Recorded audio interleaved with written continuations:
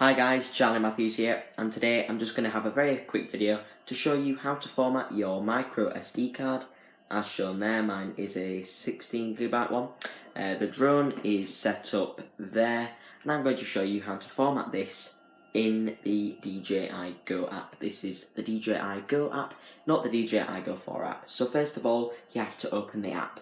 Okay then, when it's on, when you are connected to there, what you have to do is you have to enter the camera view. Okay, so just click camera, and until it goes onto there and you have a live view on there, so that is a live view there of everything, then you need to insert the SD card.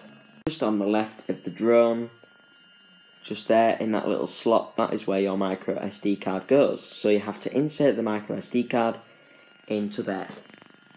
Once you have inserted it into there, it should come up here, somewhere around there, that says 1080 or 60 frames per second or anything like that, and it will tell you the capacity.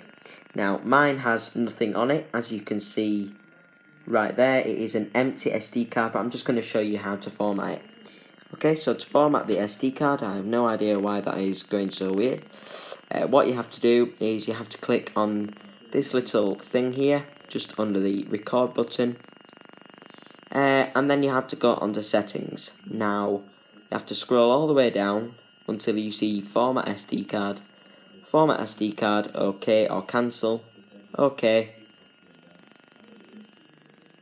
SD card formatted. And that is how you format your SD card, to make sure that there is nothing on it, and that if it does say that the card needs formatting, then that is how you do it. The card may need formatting because it might be a slow card and it just needs to speed itself up a bit, or you may just want to get rid of all of the videos and photos on there, and that is how you do it. Just don't delete them all one at a time, just try and do a full format, because then it will restore everything. But be aware if you only want to delete it. So that is how you format your SD card or micro SD card in the DJI Go app. If you like this video, please leave a like and subscribe for more, and thank you for watching, and see you later.